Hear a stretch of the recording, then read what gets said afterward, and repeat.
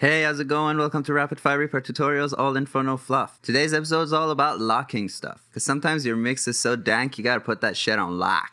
Or maybe you just have butterfingers and you don't want to be accidentally moving stuff around. So let's talk about locking things. Now, most DAWs that I've used in the past have kind of like one locking function. Lock a track and that'll lock everything and you won't be able to touch it. With Reaper, it's a little bit more complicated than that. You can lock items and tracks separately. And then there are project locking settings. So first things first, locking tracks. If I right click on any track, I can go down here to lock track controls. And when I hit it, you will see that it will be slightly discolored. And now I won't be able to touch any of its parameters. I won't be able to open its plugin window or bypass it. I won't be able to do anything to its routing. However you have them set, that'll be how they will remain until you unlock it. Another great thing about this is that, for example, this track that I locked is muted. And now let's say I want to unmute all my other tracks. If you hold command and click on any mute button, you will unmute all. But because this track is locked, it won't receive that command. You can also lock your track heights. It's especially useful for Sense. If I'm using Sense, I never need to see these any bigger than they are. I don't really even need them on my timeline other than when I'm doing automation. When I zoom in, I want to zoom in on the waveform. If my track is empty, I don't really need it to be zoomed. So as you can see, with the track height locked, all the other tracks' heights are being adjusted, but these tracks remain the same size. So now that we locked this track, we can't touch any of the controls, but I can still move its items around. I can cut them and trim them and put fades on them, all that stuff. Because locking track controls only applies to the track and not to the items. For items, you have a separate locking function. Go into item settings and then go into lock item. That's one way of doing it. I personally have item properties lock set to control and L. Item properties unlock set to control and U. In my opinion, you don't want to have a toggle hotkey for this. So if I have a bunch of tracks locked and I select a bunch of other tracks and I want to lock them, it won't affect the tracks that were already locked. So now that we have an item that is locked, I can't move it left and right. I can't move it up and down. I can't adjust its volume. I can't put any fades on it, or I can adjust its fades. I always lock my video tracks because if you're making audio in sync to video, you want your video to stay in the same place. If I move the video slightly, then everything else that I've done in sync to picture will be out of sync. Or if you're mixing, you don't really need to move your items at the mixing stage if you're going through the stages in any sort of logical way, so you can lock your items. I can still split it, but if I split it, I still can't move it around. I still can't trim it. I can't adjust its timing. There is one annoying exception to this, and that's with regions, because regions seem to completely ignore that a track is locked. If you didn't know, if you move regions, the items under them will move with them with the default mouse modifier. So you would think that if an item is locked, it won't be affected by the regions moving. Unfortunately, that's not the case. So if I grab this verse region and I move it over here, the unlocked item and the locked item both moved, which is not the behavior we want. Now, of course, there are mouse modifiers. For me, it's control and left drag. If I control and left drag, I'd be able to move the region without its contents. But I wish there was a way to move a region without the locked contents, but with the unlocked contents. Because what I have to do right now is double click this region and then I can hit B, which for me is split selected items at time selection. Once I did that, I can move this without its items and then additionally move or copy this, which is fine for one item, harder to pull off with a lot of items. So there's no real way of hard locking items so they don't move with regions. However, there's a very simple fix for it as well. If I'm moving regions where I have a locked item that I don't want its position to move, I will actually unlock it and I will drag it back a little bit to a place where there's no regions. And what I can do is now I can lock this.